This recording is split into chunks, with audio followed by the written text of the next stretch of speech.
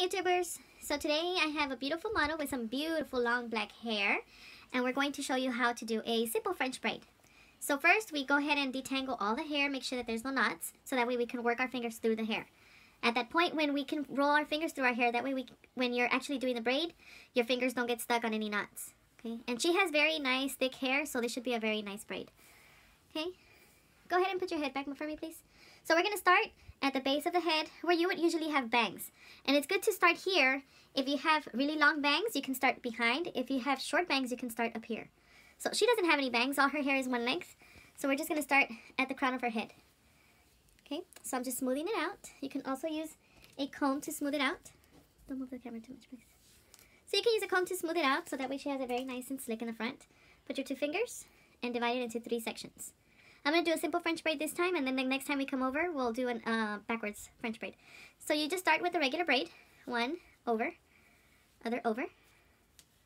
And now, this time, we're going to grab a strand from the side of her hair and smooth it out. And then go ahead and put it together with the one that you had, and it goes in the middle. Once you have that, you're going to do the same thing on this side. So you go ahead and grab some piece of hair on this side of the head. Smooth it out. And then join it together with the strand that you had in the middle. And then you're going to continue going. So once you have that way of holding the hair together, it gets easier when you practice. But I can understand the first time it's going to be kind of hard. So this hair is going to go in here. And once you get the basic French braid, then you can do all different kinds of hairstyles.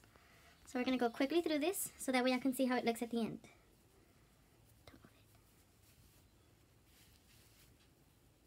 Don't move it. So I'm just doing it quickly the same way. You get a strand at the end, you put it in the middle. Strand at the end, put it in the middle. And you see it's not tangled, so it's easy for me to just go ahead and go through with my fingers all the way down to separate the hair into sections. Does it hurt? No. See? And it works. If it's not tangled, it's easy to do. If you have your hair tangled a little bit, or even if you have a little bit of a curl to it, it might be a little bit harder. But she has straight, clean, untangled hair, so it's not hard to do at all. And you can see there, we're at the end, and we just braid it like a regular braid, all the way down.